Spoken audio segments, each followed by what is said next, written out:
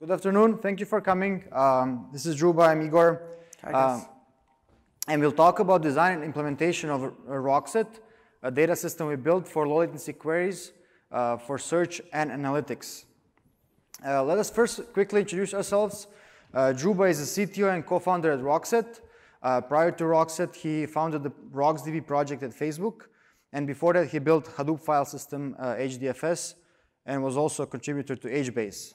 I'm Igor. I was a software engineer. I'm software engineer at Rockset. I worked with Dhruba on RocksDB project at Facebook, and I also contributed to some GraphQL initiatives also at Facebook.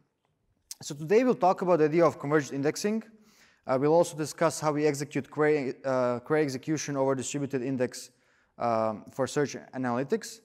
And then we'll also discuss how we execute index updates and how we scale Rockset in the cloud and how cloud changes the game when it comes to designing data systems.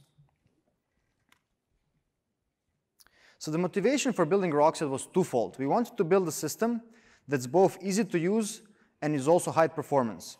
And if you think about all the data systems out there, this is usually a contrary goal, right? Like let's say you want a database to be high performance. What you have to do is you have to configure indexing, you have to configure partitioning, you have to configure sort key. There's so many things to configure, and usually the difference in speeds can be 10x.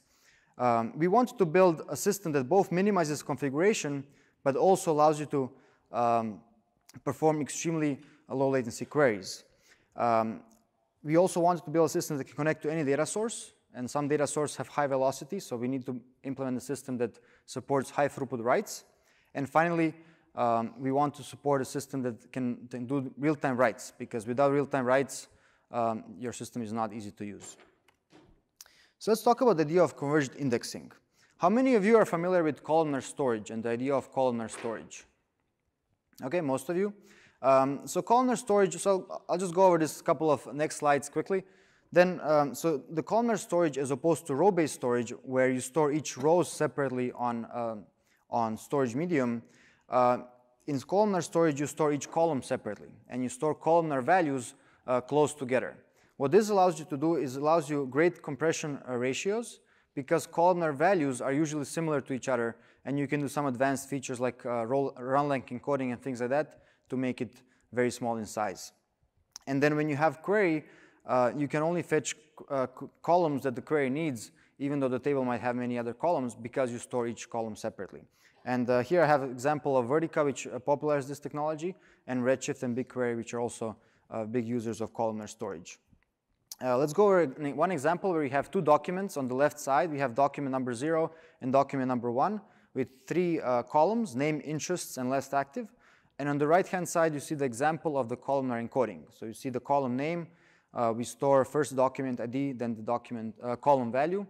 And then for interests, we do the same thing, where now in document ID, we also include the index where this value appeared, because interests is an array. The big advantage of columnar storage is very cost effective because of good compression ratios. It also executes queries that are narrow over white tables very well, because you can avoid a lot of I/O by not touching the columns you do not need. It's also good for scan queries, because most of the time in columnar storage, your queries need to scan a lot of data set. You cannot use an index to filter the data out. And as such, analytical queries are a good use case for columnar storage. However, on the disadvantages side, usually most columnar storage systems have high write latency. What that means is when you write a new document to your storage, it takes a while, a couple seconds, maybe even a couple minutes, to reflect this write in your queries. Also, because you have to scan the entire data set with columnar storage, your read latency is always at least a couple seconds or higher. And as such, usually it's not suitable for online applications. You can rarely use columnar storage to front your web app or something that is customer facing. On the other side, we have search indexing, where technology used by Elasticsearch, Solr, which are both backed by Lucene, where for each value, we store a list of documents that contain that value. We call this a posting list. And the operation that search indexing allows us to quickly retrieve a list of document IDs that match a certain predicate.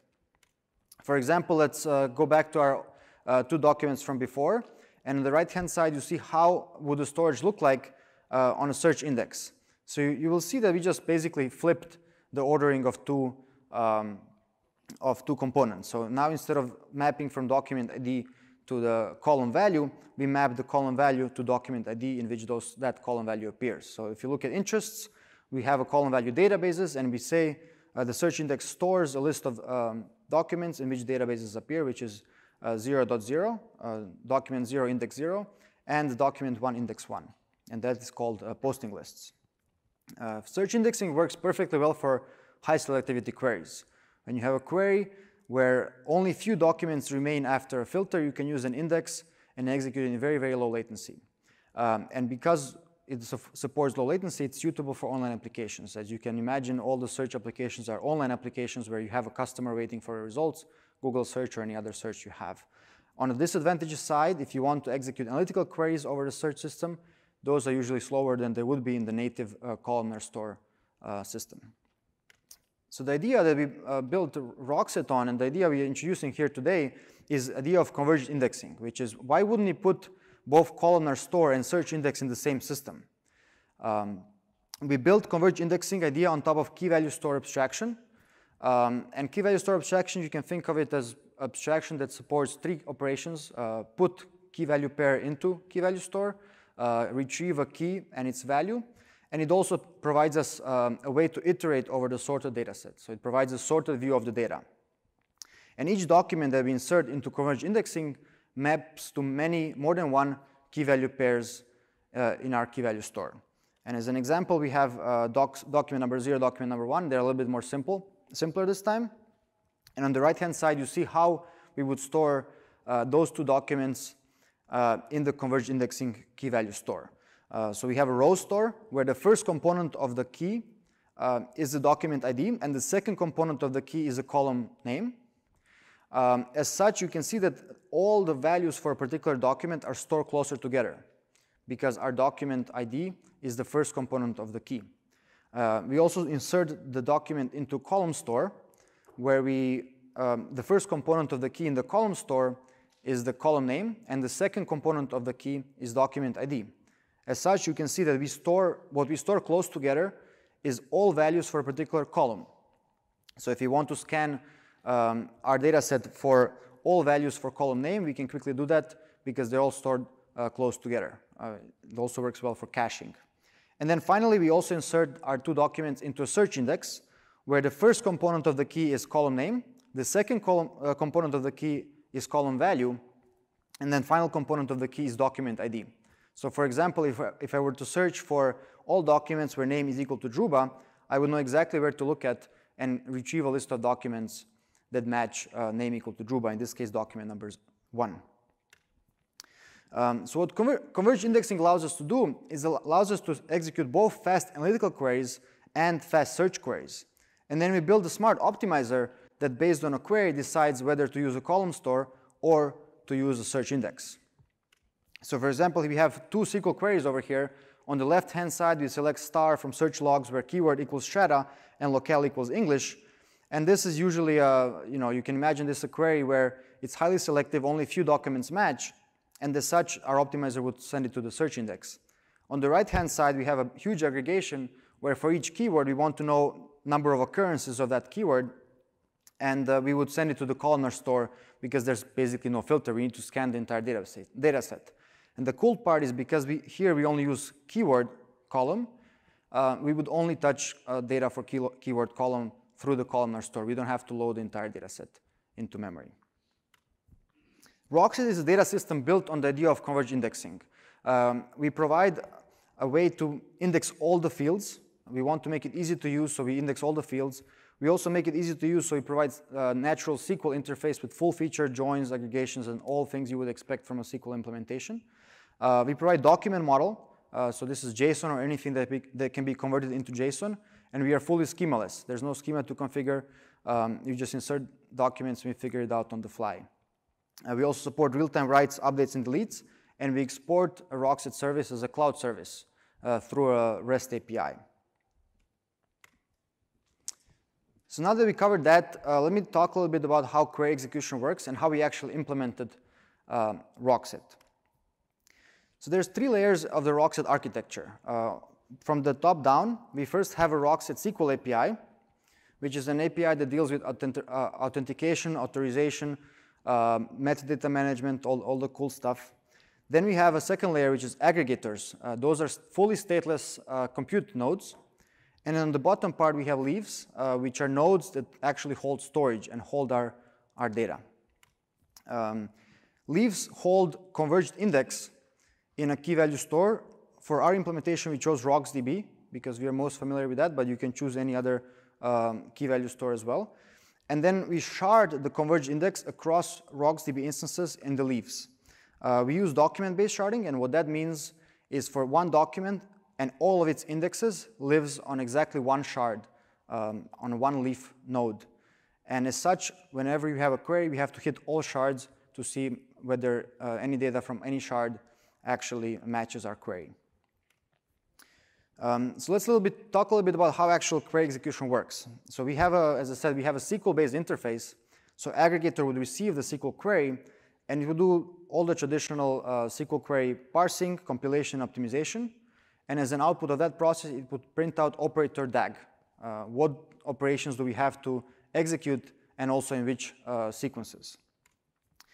Once we have operator DAG, we would split it into a set of instructions for each node. So each node would get 3 components. One thing is predecessors, who is sending you data.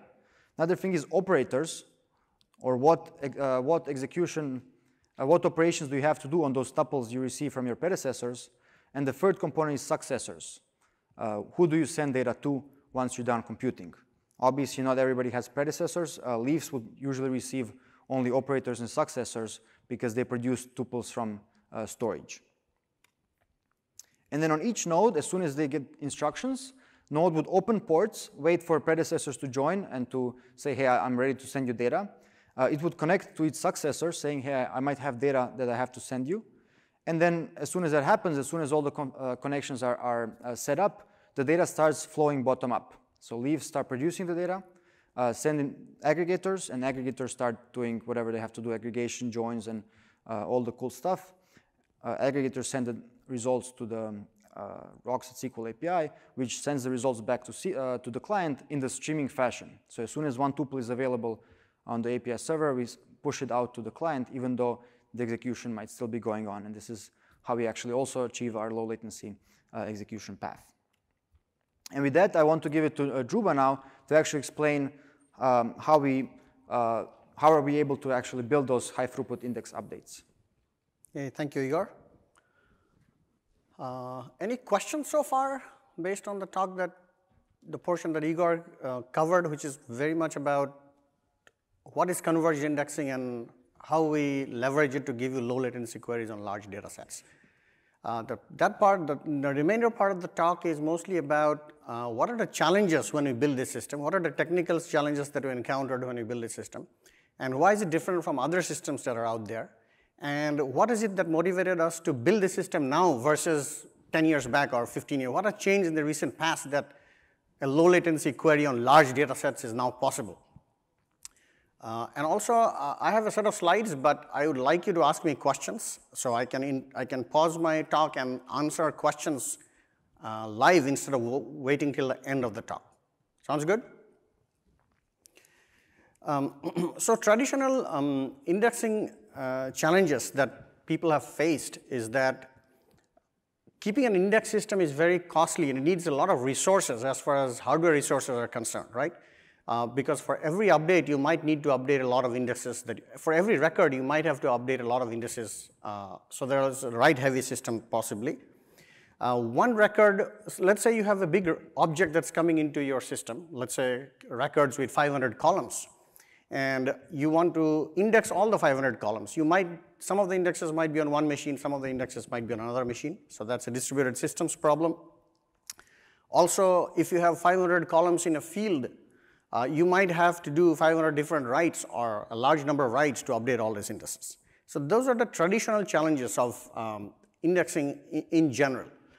Let's talk about the first challenge in a little bit more depth, right? So let's say there is a record which has 500 columns or n columns that's coming into your system, and you want to update a primary index and the 499 secondary indices of your record, right? So now how would you do this? Typically how you do this is that you shard your document in a key value store or some other kind of storage system where some of the indices live on one machine, some of the other indices live on another machine. Here the picture is a document that's coming in with 3 fields. And let's say the primary index is name, so that goes to one server where it's a key value store that indexes based on name. Then let's say the second field is interests, and that goes to another set of servers where you possibly index by key, by interest. And then the third one is the third field that you get indexed. So you would have to build some kind of a distributed mechanism to be able to update all these 3 things when a new document comes in. So you'd probably have to build Paxos or some kind of a distributed logging mechanism so that you don't update one server and forget to update the other servers. Also, you have to make sure that queries, when the query, they actually see all these 3 fields from 3 different servers at the same time through some atomic visibility or some kind of ACID semantics. Yeah, make sense? So that's one of the traditional challenges of indexing on a term-sharded storage system. Do people understand the term sharding kind of an approach, which is more like HBase or Cassandra? So yeah, so that's the problem with indexing in general, right? So how does Rockset solve this problem? So what Rockset solves this problem is, what we do is that all new writes that come into our system, we write it to a distributed log. So the distributed log is much easier to scale compared to a Paxos or a Raft-based system because it just needs to deposit this data in some place. It's not queryable yet, but basically you need a log for durability. So the moment data comes into your system, you log it into a distributed log. And the data now is in the log, but you can't really query this log because logs are typically like read at the bottom of the log or read from the tail of the log. So the value is actually in the index that we build from this log. And that is what Rockset is. So we tail this data from log, and then that record that has been written to the distributed log, that actually goes to one server instead of all the servers sharded by some key. So the entire document goes to one designated or one server that you pick using either a hash mechanism or some other routing mechanism. And this design is called a document sharded system, which means that every document, they can go randomly to some server which gets stored. Yeah, that makes sense? So unlike if you had used HBase or Cassandra to do this, that record might have gone to 5 different servers because Cassandra and HBase are row partitioned. So depending on the value of the key, it would have gone to many different nodes because there are 500 records, 500 columns in this record. But for us, we go to one machine and we store the entire document on one machine. So we use doc sharding to solve the typical indexing problem on other key value stores like HBase and Cassandra, for example. The second problem that I wanted to mention about indexing in general is that, again, now let's say that your record has come to one machine. You need to store it on this machine, on the storage system of this machine. But again, this record has 500 fields. So we don't want to update 500 different tables in your database system. In this example, I took the example of MySQL, for example. Suppose that single machine that you are using is a MySQL system. Let's say this record that is coming in, there are like 6 or 3 different fields that we need to update. Some of the fields start with R, some of the fields start with C, some of the fields start with S. So typically what will happen is that we will have a primary index and say a primary index table and a secondary index table on MySQL. When you say create index on a column, MySQL will create a table for that index, for storing that index. So now when this record comes in, which is 500 fields, you might need to update 500 different tables on that machine so that all your indexes are persisted and queryable. Yeah, make sense? So there is a fan out and write on a single server if you use typical B-tree-based storage system. So how does Rockset solve this problem? So Rockset solves this problem by using the log structured merge technology that RocksDB has. So RocksDB is an open source piece of technology. It's a storage engine, high performance storage engine for flash and in-memory systems. And what it does is, when a new document comes in, let's say again a document with 500 fields in them, it puts this document in a memory buffer called the mem table. And then when enough things have accumulated in the mem table, it deposits it into one SSD file, one storage file on disk. So it doesn't try to write to all the 500, there are no 500 separate index tables, unlike, say, a B-tree-based system. It writes the whole new data that has come in into a new place in storage, and it creates a new SSD file. So writes are cheap because it has amortized lots of document updates into one sequential big write into a storage file on the system. And the challenge, though, is that, so we have made the writes cheap, but can you guess what the challenge would be when you're reading from the LSM engine? So one problem while reading from the LSM engine, now you need to look at all the SSD files to find out where your data is, right? Because new SSD files keep getting generated when new data comes in.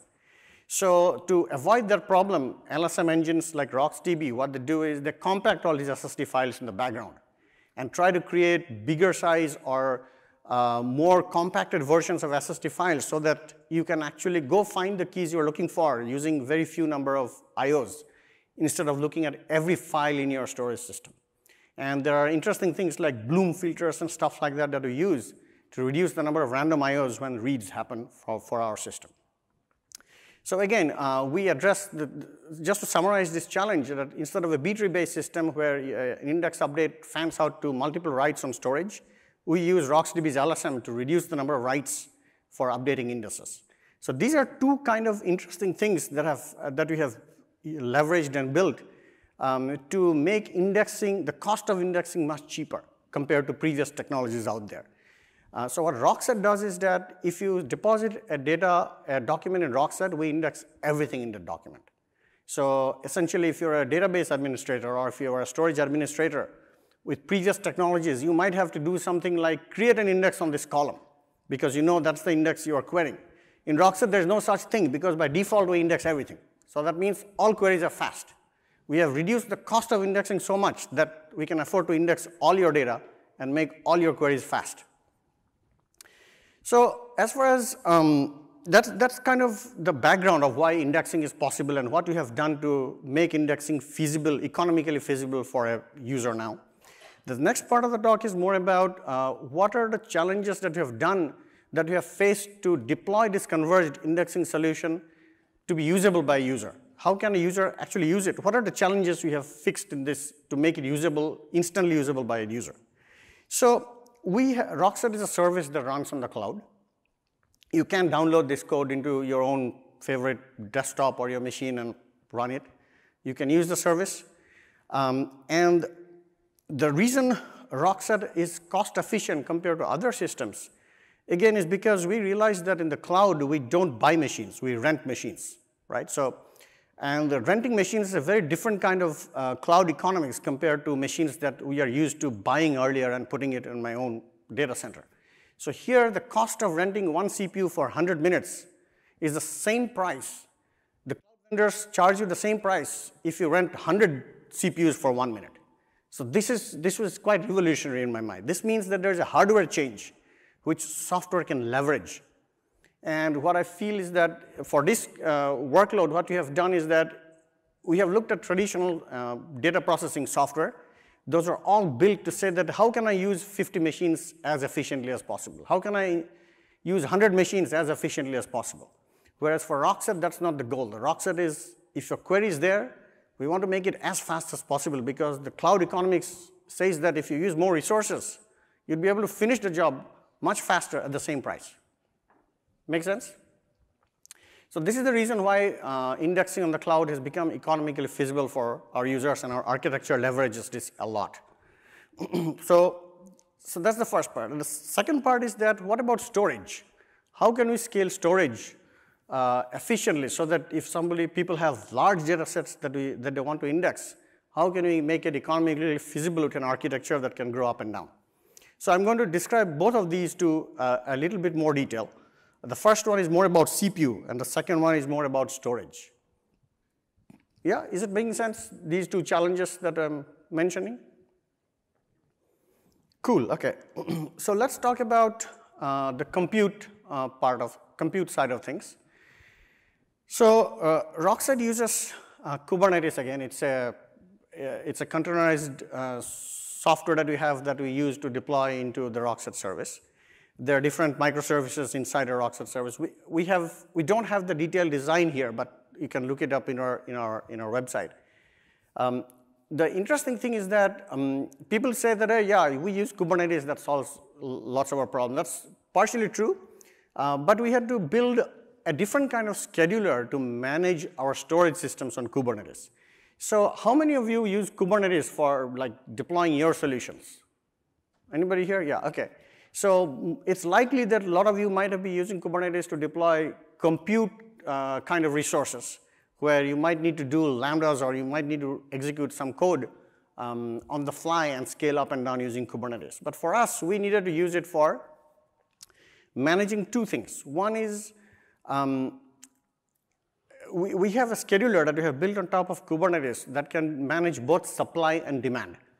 So if you look at traditional schedulers, like let's say you look at the Hive scheduler, or you look at the Spark scheduler, for example, or any other job management schedulers. There, the whole goal of the scheduler is essentially workload is coming in, and how can I deploy this workload into the machines that I have and make sure that everybody gets a fair share or deadline-based scheduling or whatever else is out there, right? So most of the schedulers, prior generation schedulers, were managing mostly the demand that comes into your system. Whereas in Rockset, we wanted to make this thing economically feasible for our users. So we had to design a scheduler which lets you manage both supply and demand. It's not just the demand of your workload. So when more demand increases, we actually go look at Kubernetes. We have added additional software on top of Kubernetes to be able to figure out how to add nodes to our Kubernetes cluster when there's more load on the system. This Kubernetes doesn't do by itself. You can grow pods, but you can't really grow nodes. There are new features coming into Kubernetes in the future. Similarly, for example, the cost effectiveness of our architecture comes because we also shed hardware when there's not much use. So take, for example, when there's a lot of work, we try to get as many nodes as possible, execute queries in parallel, and finish it quickly. But then when there's not much work left to be done, we try to shed hardware. So if you compare it with, say, MongoDB, or you compare it with Hive, for example, or HBase, the concept of shedding hardware doesn't exist, which is why these systems are costlier in general, because you have to buy 50 machines and you have to live with those 50 machines.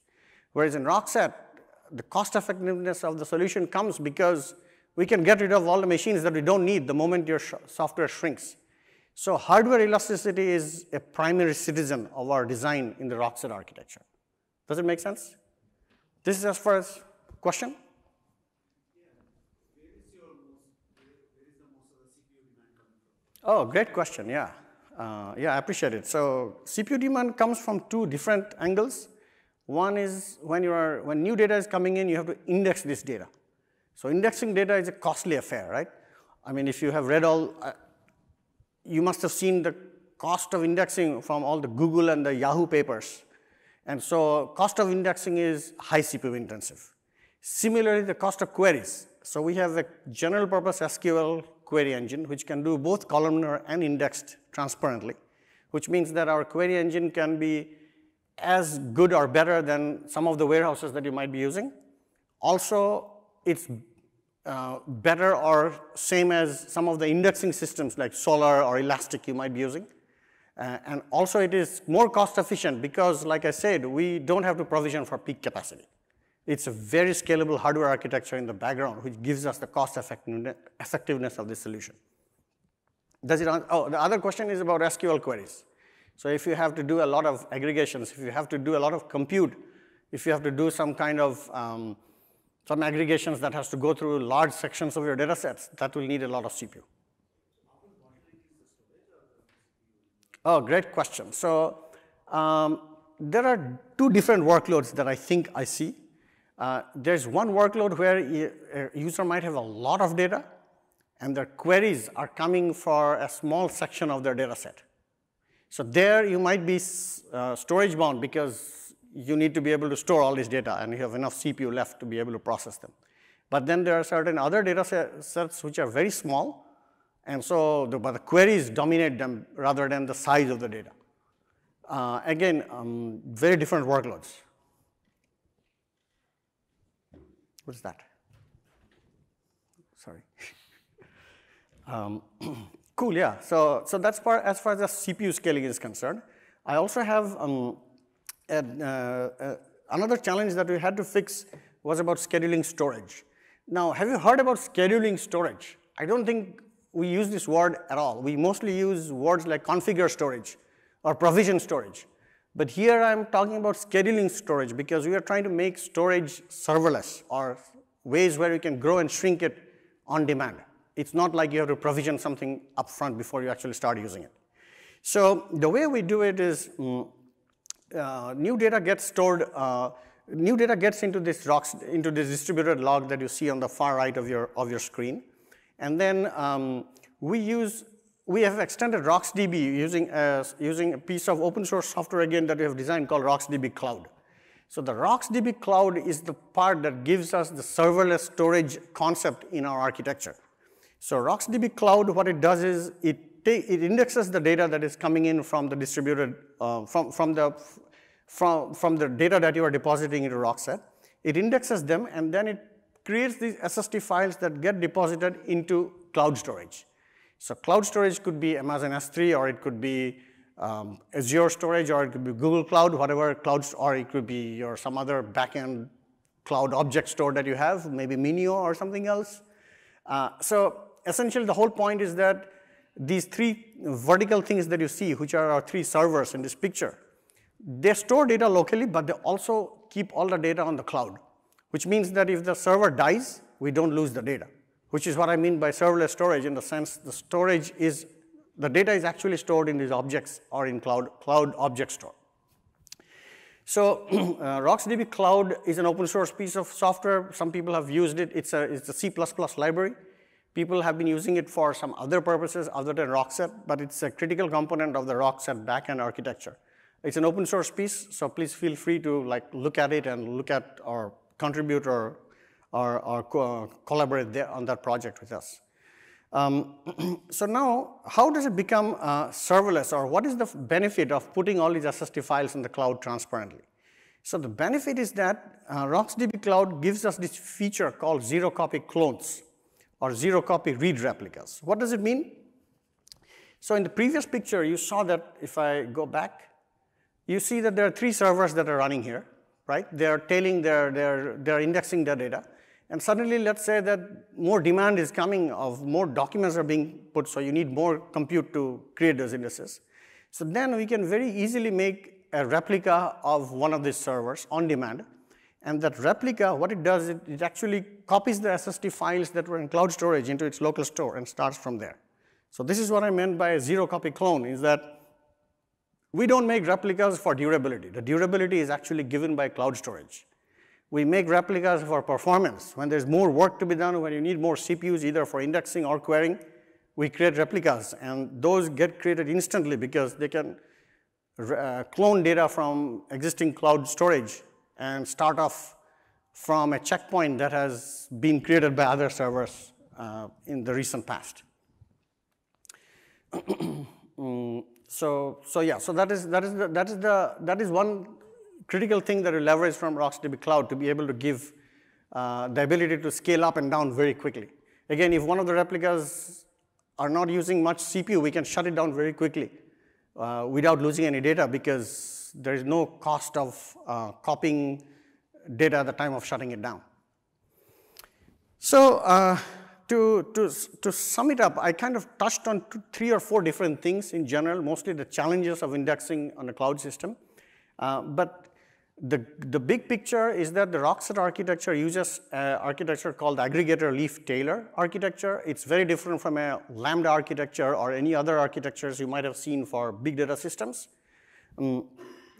The aggregator leaf-Taylor architecture essentially focuses on the query side of things and not on the streaming side of things. So our use cases are, take for example, somebody is producing a lot of data and you want to query them as soon as they're produced. Somebody is producing events and you want to query them without waiting for some big pipeline of things to happen.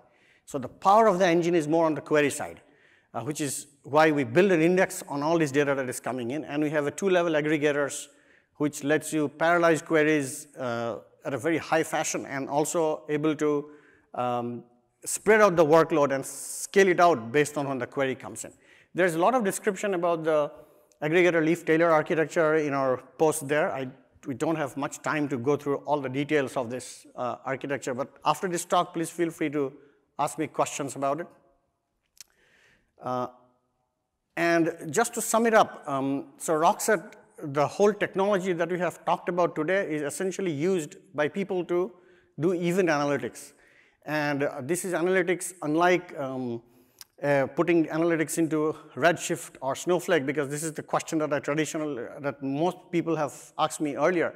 So ours is a mutable database, unlike warehouse where you can upload data every 10 minutes or a new partition every 5 minutes. Ours is a mutable database, and you can query data as soon as it is being produced. And it's an SQL engine. The only similarity with a warehouse is that Rockset is an SQL engine. But our focus is always on low latency queries. So the verticals that we typically see are things like people who can get the maximum value by querying its most recent data sets. Take, for example, security, take, for example, fraud detection, take, for example, reacting to sensor events or other things that you're collecting, or maybe reacting to, for an e-commerce site, making changes to a catalog and reflecting it in your application very quickly. So it's very application focused. If you're writing a live application, you won't be using it to query Redshift or BigQuery, because those are real-time systems. Ours is a live system, and it's very much a live database that you can query on large data sets. Any questions? We have our email address also in case you want to ask us questions later or send email. Yeah, there's one question.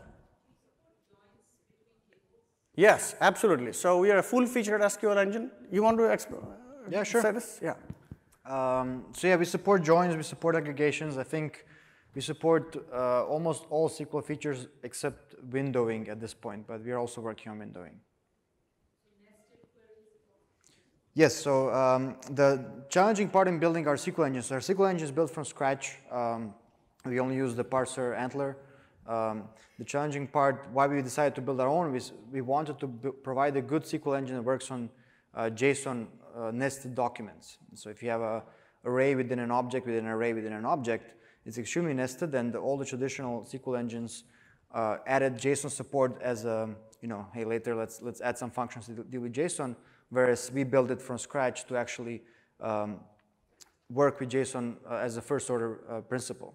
And so we also support nested JSON loops, and we support unnesting, which kind of takes one array and produces a semi-small table from that array, so that native SQL features work on JSON nested objects.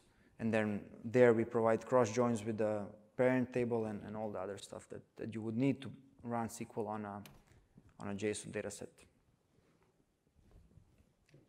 Does that answer your question? Question here. How do you guys take care of merge or updates? To existing documents? So the current strategy for merging, that's a great question. The current strategy for merging is every document has a primary key. And if you have two documents that come in with the same primary key, the way we merge is we overwrite root fields. But we are working on more advanced JSON patch specification, which is it's a RFC published some time ago, which tells us, okay, this is how you would structure your update document.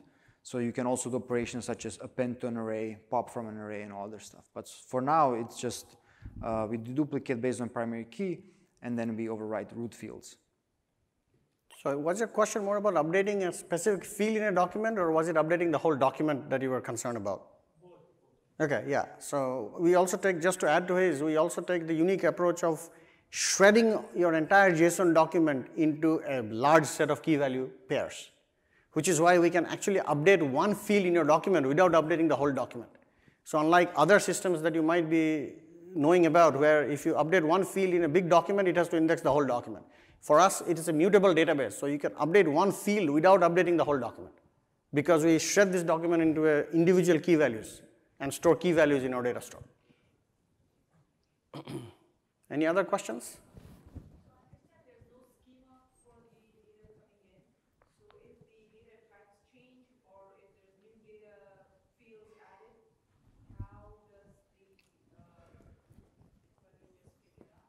Yeah, so that's a great question. I wish we had time for a demo, but we can actually do it. We'll stick around here so we can show you a demo later. What we do is we never actually materialize the schema. So we don't care what the schema is. We have a special kind of query that actually is able to retrieve the schema, but whether you have a field that's a combination of integer and strings, that just works. And if in the query, if you want to, let's say, cast that string to an integer, we also support casting operations where you say select cast age as integer, and then all of a sudden now you have a clean schema because online we actually casted your document. So we call that schema on read approach. But yeah, so because we never materialize the schema and in our code we never have a schema object that we deal with even in when compiling the query, we can do whatever. We are able to handle whatever schema you have, and we even have some customers that have lots of fields, and we just are able to take care of that as well. So I think we're running out of time, so we are going to take questions. Yeah, we'll just stick in front, but yeah, one more question. Okay. So back to the schema changing question. At query time, do you infer the schema, do you sample the data, or do you scan it? So at query time, if you have a normal query, so let's start from search logs, for example. We just go to the data and retrieve data as it is. We don't actually deal with the schema. We have the schema kind query, describe table, where what we do is we maintain some statistics and we don't sample. We tell you exactly how many fields are integers and how many fields are strings, because most of the time, if you have a dirty data, if you have messy data, then let's say one field is a string. We want to be able to show that, and we cannot show that if you sample the table. So when we show you the schema, we do not sample. We give you the entire view. On the query front, even though you're supporting fast index queries or larger analytical queries or columnar data set, in memory, do you have a single common sort of in-memory representation, or do you have that optimized also for different kinds of queries? So we have a couple of in-memory representations. That's a great question. First in-memory representation is just RocksDB cache, where we store data as pure strings encoded. Then when we load it into our own memory representation, then we have something that we actually want to write blog posts. It's really cool. That is still dispatches per type, so different encoding in memory for different types. But then we're also working on the fact if you have an array of integers, so if you only have integers, then we can dispatch to a particular inner loop that only deals with integers and where we use different encoding, so that you also get this flexibility of int strings, so you can work on both integers and strings. But if you only have integers, then we go even faster because now we can optimize much tighter loops, assuming this is always an integer. So we have many different memory representations, and the specificity where array is only of integers we have not built yet, but we have a design that we are planning to. Actually, no, we built it. It was I think we have a prototype that's working. Cool. Just remembered. Cool. Yeah, we'll just be in front. So if you guys have any more questions or you want to see the demo, we're happy to show and share. Thank you very much for coming.